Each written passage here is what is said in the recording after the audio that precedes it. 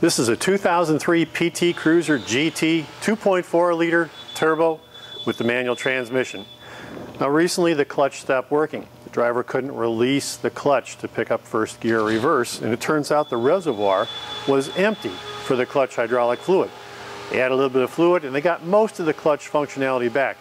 Doesn't have much reserve travel off the bottom, and it's a little bit spongy feeling at the top, so we probably got some air bubbles in there.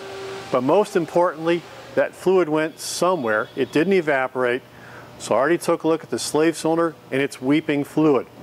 So unfortunately, this slave cylinder is on the inside, so we have to take the transmission out to replace it. And while we're there, we'll take a look at the clutch and see what the condition of the clutch is. Now, this clutch is a modular clutch. The flywheel, the disc, and cover are bolted as an assembly, and at the factory they're installed on the input shaft of the transmission first and then married to the engine. That's how we're going to take it apart. We're going to service this, remove the transmission as if it was an automatic. We're going to take the torque converter off with the transmission. We're going to take the modular clutch off with the manual transmission. So I've got some work to do. Let's get started on this PT Cruiser. This is just an overview of the engine compartment. Air cleaner, battery, and probably a few other things are going to have to come out of here. The battery tray, the entire air intake system is probably going to be put off to the side. But there's the reservoir for the clutch hydraulic release system. Now during the test drive I noticed that the shifter was a little bit loose. And there's the pin, and there's the remains of the bushing in the end of the cable.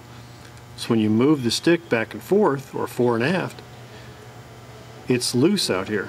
Now this bottom one is real loose. The green one, there's nothing holding that one onto the pin correctly. That one is very, very loose. So we got to find a way to either repair or replace these cables in order to get this selector working the way it was designed. Now this is the connection for the slave cylinder. This is the sliding ring that I have to push in to disconnect the tabs. This is the pressure line coming off the master. So I'm going to put the tool in between the sliding sleeve and that coupling flange right there. I'm going to push it in.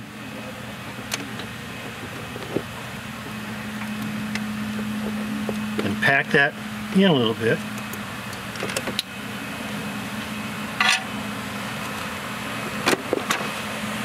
And there it is, it's disconnected. Now we're looking at the bottom of the engine, and I've removed a piece they actually call a structural collar. It holds part of the intercooler tubing and power steering hoses, and this is actually a flex plate right here. So this modular clutch and dual mass flywheel is attached to the flex plate. Now this is how we get it off, because I want to take it off as one big piece. I'm going to rotate the engine. There's a little plug on the passenger side inner fender liner. I'll remove that. I'm going to remove this bolt. Take this bolt out all the way, I'm going to rotate it 90 degrees and bring up the next one and continue until all four are removed. Alright, the engine is supported from above with a special engine support.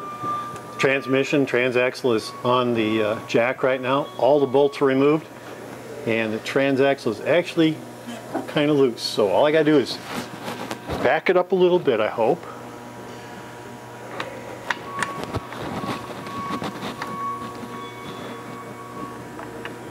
And I'll have to come down with the engine. You know, I let the engine come down a little bit.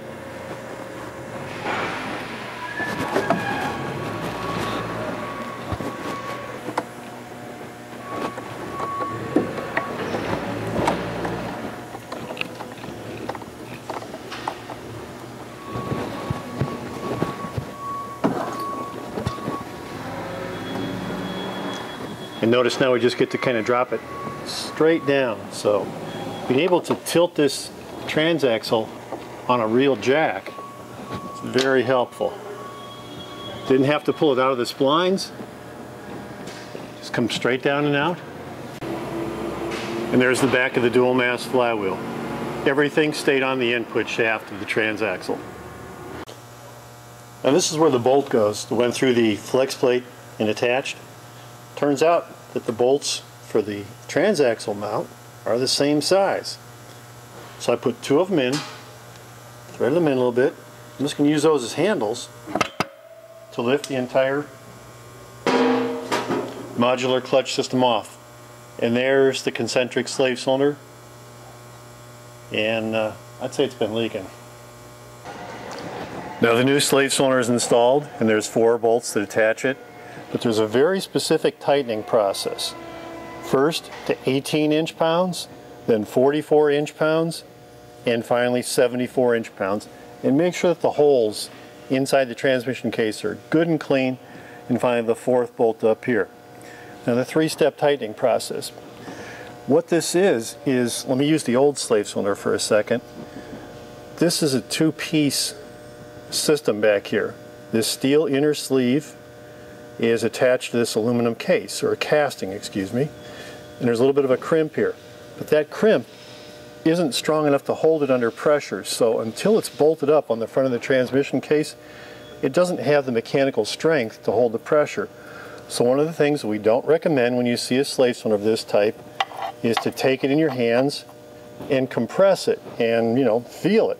Compress the preload spring, etc.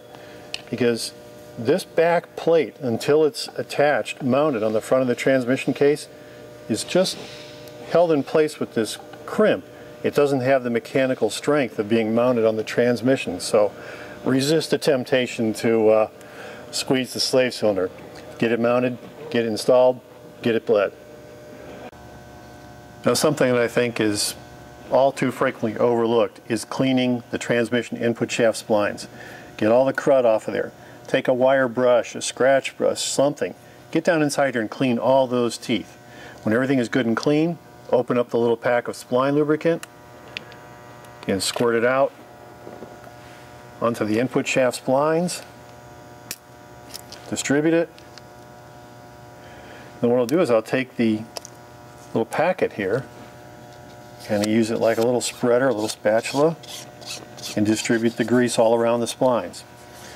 The grease is there to help prevent the formation of rust over time. So we're going to put just a little bit there. Please, no anti-seize on the spline. Anti-seize is the wrong stuff. Now while I'm preparing the transmission cases and getting everything detailed here, something else I'll do is I'll put just a little bit of grease on the dowel sleeve holes and the dowel sleeves themselves. This will help slide the transmission on to the sleeves, and I hope prevent some corrosion on those steel sleeves. Just a little bit. Now I used a couple of the transaxle mount bolts as handles to lift the entire modular dual mass flywheel, pressure plate, and clutch disc up as a complete assembly under the input shaft. So this right now is ready to install on the engine. Well, a few minutes later and the entire transaxle is in place. Well, it's not exactly a few minutes, but it is easier than if this was not a modular design. But now, the next problem I had was the bolt wasn't lined up with the flex plate. So I tried to rotate the entire modular clutch into position, and it wouldn't rotate. The lugs on the back of the flywheel were kind of interfering with the welds on the flex plate, the drive plate. So the clutch was being pushed forward by the preload spring on the slave cylinder. So all I did was I went through the bleed screw hole with a small screwdriver and just rolled it around, bumped it past that little weld on there, and got a bolt to line up.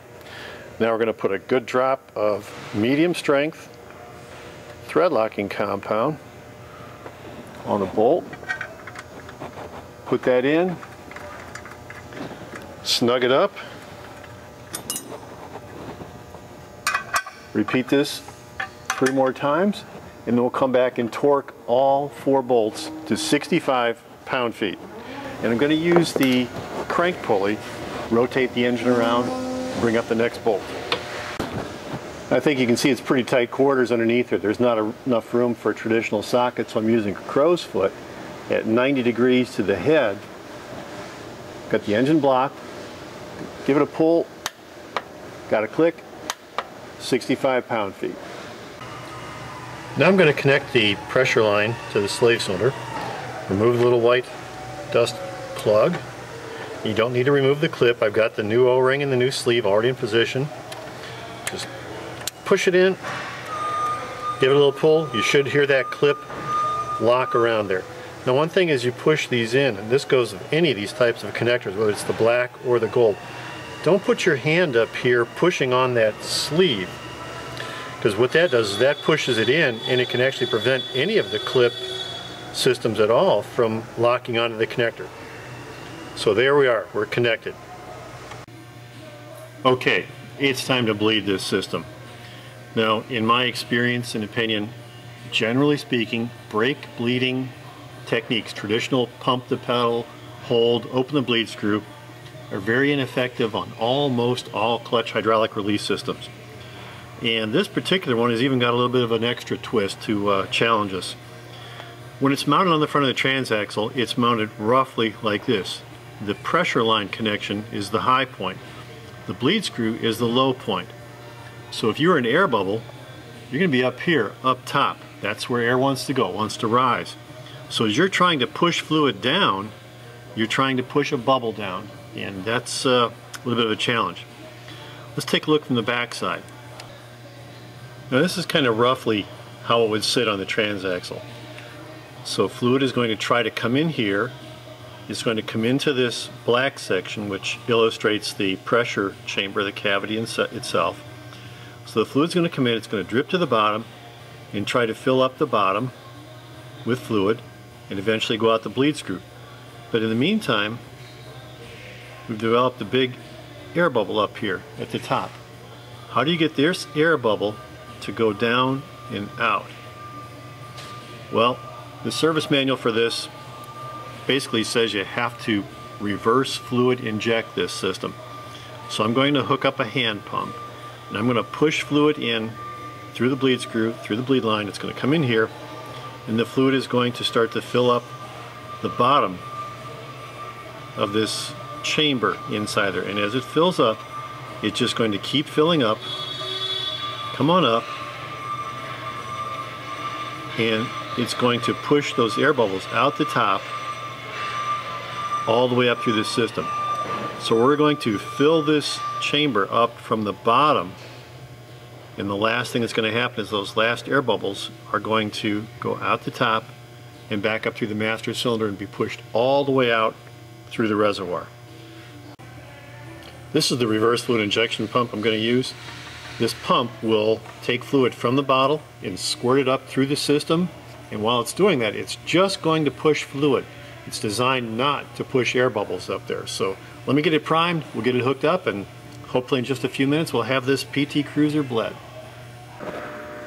Alright, the reverse fluid injection system is all primed and hooked up.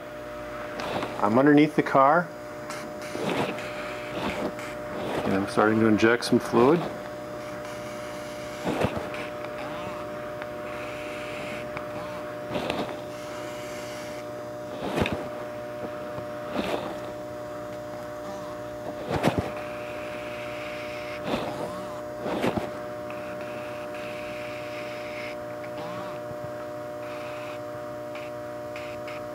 We've got our first fluid coming up.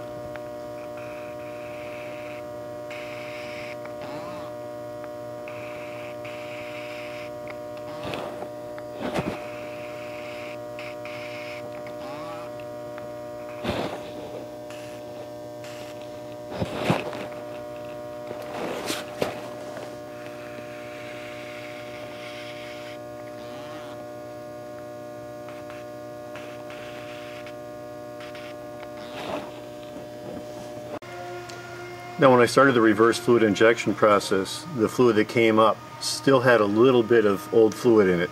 So I removed that, continued the process, flushed some fluid in, removed that, flushed some fluid in, and we got clear fluid. So we have a clutch pedal, we're good to go on the hydraulic system. Well, the installation of the modular clutch and concentric slave cylinder on the PT Cruiser is complete. This is a bit of a different installation. Remember, modular removes differently, installs differently, but the big twist on this one was the concentric slave cylinder. The bleed screw was the lowest point, and we used that for the reverse fluid injection process and pushed fluid up through the system filling up the entire clutch hydraulic release system. If you have any questions about a clutch, flywheel, or a hydraulic release system, please call Perfection at our toll-free tech support hotline.